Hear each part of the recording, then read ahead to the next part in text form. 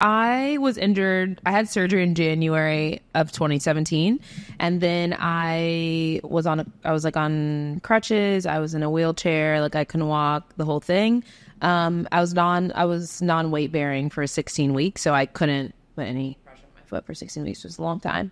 And then I started playing again in like May. Like I could actually like stand up on the court and hit. And then my first tournament back was Wimbledon. So I played Wimbledon. I lost first round to Ali Risk. I played a good match, but like it was tough. Like I hadn't played in a really long time. I hadn't played since the Olympics of the prior year. So since 2016. Were you on a protected? I was on a protected, yeah. Right. So when I came back, my protected, I think was like 30 something, maybe like 38 or something like that. So I could get into all the tournaments with my protected. And then I played Wimbledon, then I came back and I played in DC. I played Halep first round in DC. And I played a good match, but obviously really tough. Like she was probably like top 5 in the world at the time. Maybe not number 1 yet, but she was still up there. And then I went to Toronto. I made finals of doubles in DC with Jeannie Bouchard. When we played, it was like a good week. We played well. And then I went to Toronto. I made semis in Toronto. I lost to Wozniacki in the semis, but it was fine. I was tired as hell. And then went to Cincinnati, lost in the semis to Halep there. And I played well. Like I was like cruising. I was doing well, beating all the people I should beat, you know, whatever. And everyone I think kind of was like, where'd she come from? Because I hadn't played all year basically. And then going into the US Open, we were like pulling out probably like the second day of practice we had gotten there. And Mary Carrillo and Paul Anacone were working for Tennis Channel, and they were like coming out of the whatever, like the little like thing, like the, what do they call it? Like the broadcasters, like thing they had over there. Yeah. And they came to the car and we were talking, and everybody loves to talk to my mom. So of course they were like chatting it up. And then Paul and Mary like, you know, you could win the tournament, Sloane. And I was like, okay. I was like, yeah, I said, if I play well, I'll have a good result. I'll try to do something good. Right. And I was like, yeah, whatever. So we kind of like went about our day and whatever in our next 2 weeks. And then I was in the semis, and me, my mom, and my friend Tanya were sitting in the room, in my hotel room. We had just come back from dinner, and there was like a little, you know, ESPN does like little tickers or whatever. And it says like, it was like just saying, it's like Sloane Stephens defeated Venus Williams. And it said like the prize money next to it. And I was like, holy shit, I'm rich. I was like, Mom, I am rich, girl. And she was like, oh my God. Like, I was like, oh my God, that's how much money you make? Oh my goodness. And I was like, wow. But it didn't say how much you made for the final. So like I was in the final. So I had like beaten Venus, and I was in the final. And I was like, oh my God. But it didn't say how much money like the rest was. It just said how much you like got to that point. And I was like, I better win the tournament then. I was like, Mom, we got to win the tournament. And so from then I was like, oh, like not that I couldn't believe that I'd gotten that far. I had played so many hard matches. I'd say like first round I played like Vinci, who had made the finals the year before.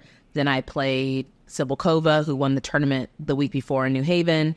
I played Gergis, who was like top 20 at the time. I played Ash Barty, who was like just coming back, but she was obviously playing well. And who else I played? I'm sure the matches before led up to it was good. Like you said, you lost to Halep twice that summer, and she was on her way to the top. Like you said, you beat the people that you thought that you should have beaten. Yeah, so. Like I didn't lose to anyone that I was like, oh, that was a bad loss. Like I don't even, that whole entire summer, like I didn't. I was like, okay, this is so even leading fine. up, you probably felt like you were in a good place. Like. Yeah, I was in a really good place, and I just didn't. I mean, I had nothing to lose. I hadn't played all year. Had made no money all year. I was like on disability. I was like just like chilling. So I was like, might as well make some money. But yeah, there was absolutely no pressure for me to perform at that point. And there was no expectations. Everyone was just happy that I was back and I was playing and I was healthy. Obviously having surgery in the first week of January, like at the beginning of a new season, not ideal. Yeah. So just being able to play, everyone was happy with, and obviously having good results, totally unexpected because had played. And then being able to beat like good players who were actually at the time like playing well, like at the top of the game.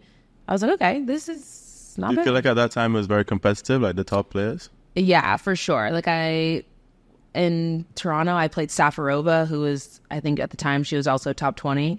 and she had 2 match points, and I came back and won. Like, I think like those like little things like were what like kind of gave me confidence for like the next matches or whatever. Like, I was beating people in the top 20, and I was like playing really well. I was overcoming like a bit of adversity like here and there, and like you're just kind of like stepping stones to like playing better and better and better, and kind of just getting that like rhythm and that confidence back. And then obviously once I got to the US Open, I was like, okay, like I was playing tough matches, but I was still in the matches. I was like beating these people. So I was like, okay, I might as well be able to, you know, take it a little further. Okay, you beat Venus, and now you're in the final. And are you favored to win? Do you feel? Or is it? I don't think or it's even, so. or you She feel just like came back from injury. Well, she's beating everybody. She said she's beating you. Every day healthy is a blessing, bro. Yeah, exactly. I don't think I was favored to win. I think it was more like Maddie was also injured during the year. So we were both injured at the same time, like at home texting each other, like, what are you doing? What's happening? Like, whatever. You like, play the US Open. So like we didn't have like we both were injured. So there was nothing like there was no expectation. So you both, it's just all upside. That much. It was on the up and up. Okay, so the money is there in your mind when you're playing the match, or what is? Oh no, I wasn't even thinking about that. I was just like, it's just like funny that to see it on the TV. Yeah, I was like, oh my god, and then like I was like in my room like watching replays of myself like on SportsCenter. How do you keep such a big situation low pressure?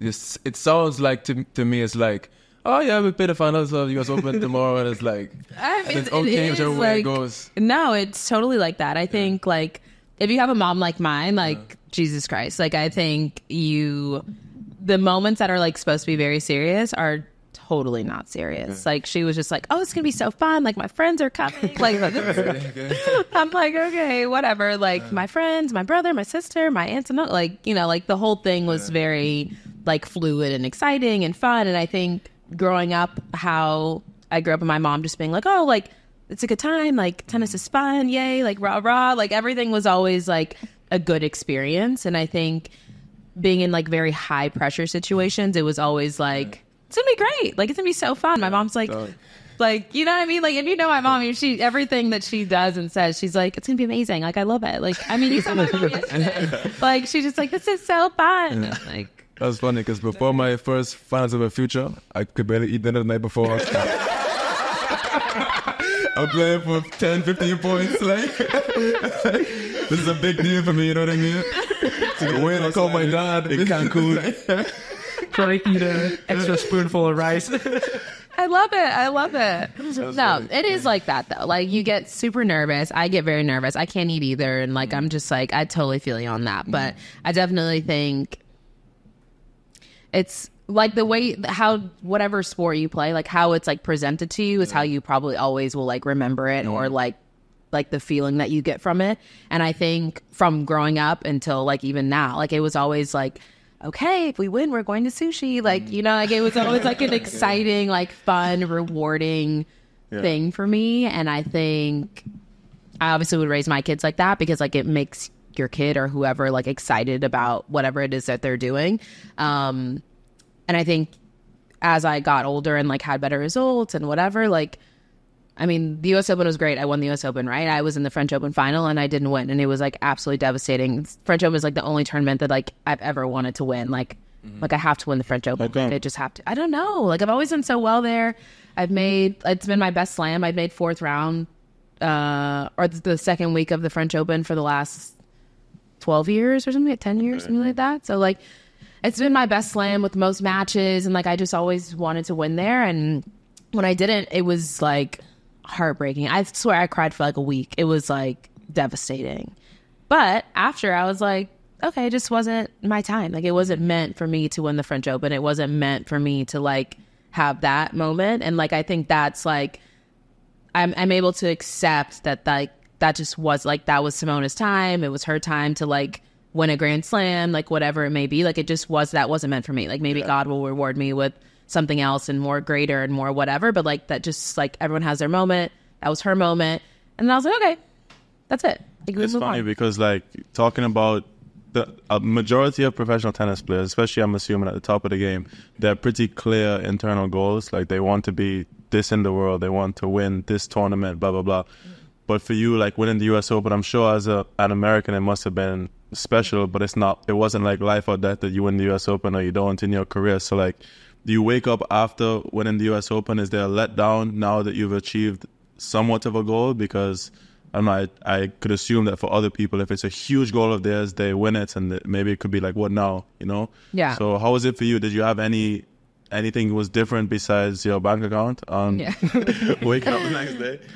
Yeah, it was different. I was like totally lost and confused. I was like, what happens now? Like, where do we go from here? I also was very injured after the US Open too. And I like tried to play for another 6 months and it was like a disaster. But I think after I was like, okay, well, like I won that. And then obviously I continued to have good results. Like I won Miami Open not right after. I actually lost like 10 matches in a row, but we can skip over that.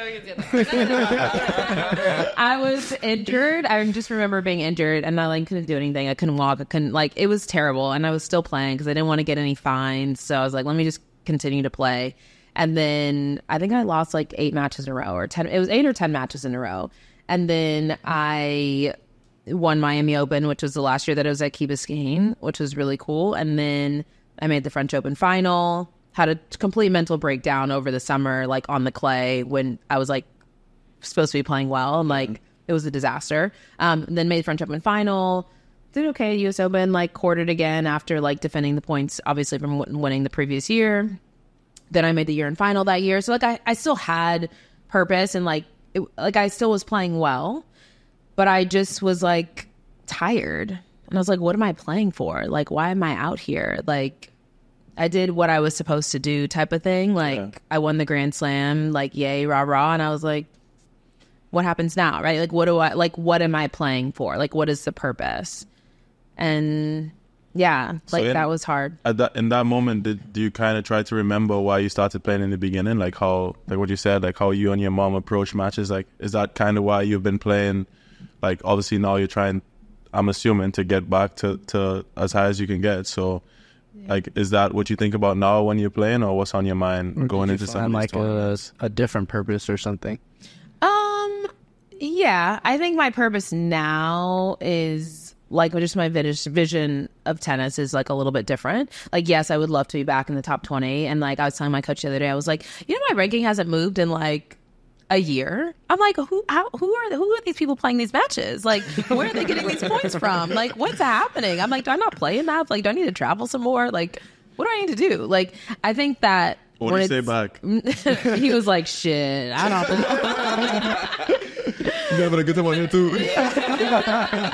Sushi. Yeah, right. He's like, this is fun. I mean, no, I think it's just like, it's very different when you are like figuring it out. Like, and I'm like, is the only thing that I really want to do like make my ranking better? Like, then what's that gonna do for like? Is that gonna like change anything? Is that gonna like make me happier? Like, I think a lot of tennis players like tennis like completely defines your life and like who you are. Like when you're winning, like you feel good about yourself. When you're losing, you're like, I'm a piece of shit type of thing. Like it's like you feel so bad about yourself, like based on like literally what your ranking is.